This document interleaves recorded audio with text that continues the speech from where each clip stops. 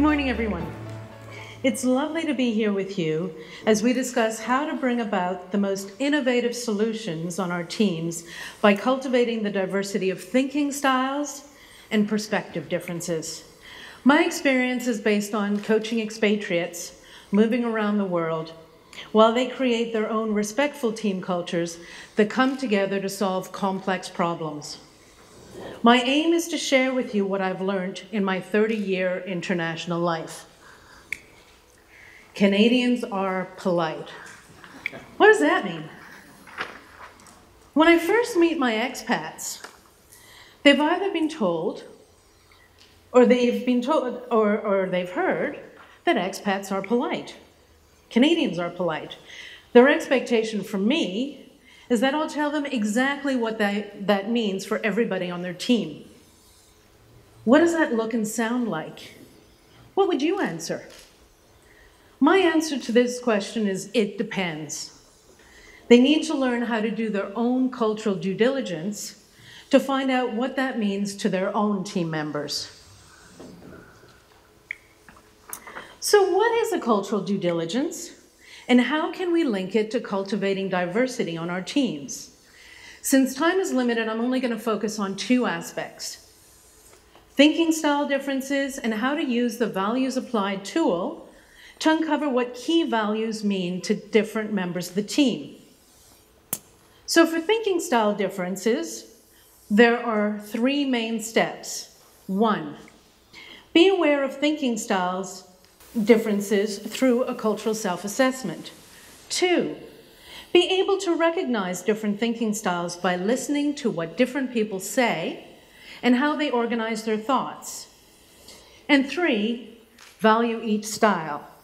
Know that at different stages of any project, different styles are more effective. Now moving on to values and behaviors. What drives and triggers your different team members? What are their behavioral expectations? For example, so what does it mean to be treated respectfully in different contexts, at different meetings? What makes them feel safe? What behaviors are they looking for from different people on their teams? What are the underlying values that drive these behaviors? And finally, the amygdala response. So how many of you have tried to look into your own heads for an answer and all you get is blankness? That's your classic amygdala response. We want to minimize that. I'm also going to talk about perspective differences. So again, I'm dealing with people moving around the world for one company. So the host office perspective is based on what the receiving team, let's say the Canadian team, believes is important for a project. The host office has processes, values, behaviors that have evolved based on the unique environment and circumstances, as well as their stakeholders and the greater national context. The home office perspective is where the expat comes from. So for, let's say, France, the expat would have worked on a number of projects with French teams in France and developed that national perspective. And this is what is their truth. Then you've got the global perspective. They need to know that project participants in different offices around the world understand what's important to global headquarters. They care about the results. So last week I was in Northern Ontario working in a mine with a Brazilian couple.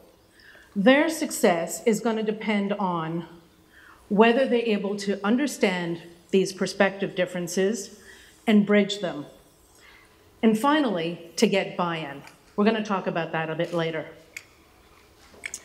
So what are common expat objectives?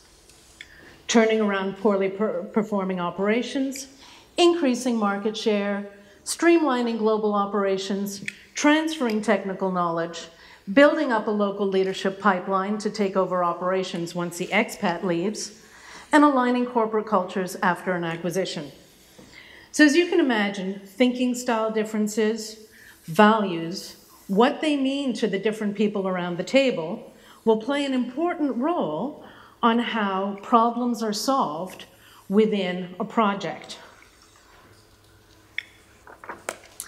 let's dive into thinking style differences more. So we've got two continuums here. Deductive problem solvers process information by really drilling down. They're constantly asking why, what's worked, what hasn't worked, why do we need to do this, what underlying theories might help us understand the problem better. Inductive problem solvers always look for best practices. They would ask themselves, so what has our competition done? How have they dealt with a problem? So in manufacturing, could we use a Toyota production system? Analytical problem solvers focus on the details, and they work through the problem step by step. They chunk it, and that's how they can manage the problem solving. And finally, the systemic thinker, problem solver, focuses on the big picture. So how does it impact global stakeholders? How do we align this problem and the solving of this problem with global headquarters? So my values applied tool. Since I've come here to talk to you about the role of values and the expectations that people have about how the team should behave in different situations.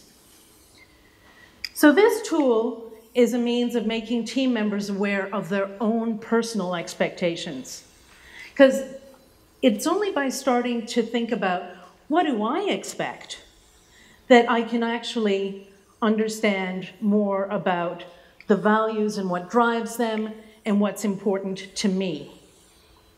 In other words, the overall objective of this tool is to raise awareness, have a transparent conversation with a coach and then with a team about how to thoughtfully create respectful team cultures that are safe and leverage thinking style differences and respect people's values. So beyond everybody's company's work values, what other values impact work interactions? When I work with expats, especially senior managers, and I ask them, what does a professionalism or a good work ethic look like? They'll say, I'll know it when I see it. And I ask them to drill down and say, no. What does that look like? What are you looking for when you come in and meet your team for the first time? We drill down with respect, quality of work, loyalty, transparency. So what I found is most important when doing this exercise is to understand the project, the participants, and the key phases. Because the better the examples are, the behavioral examples are, the more people have found that the exercise resonates and is valuable. So, going back to the different perspective, what does the host office, so the Canadian office, need from the expat?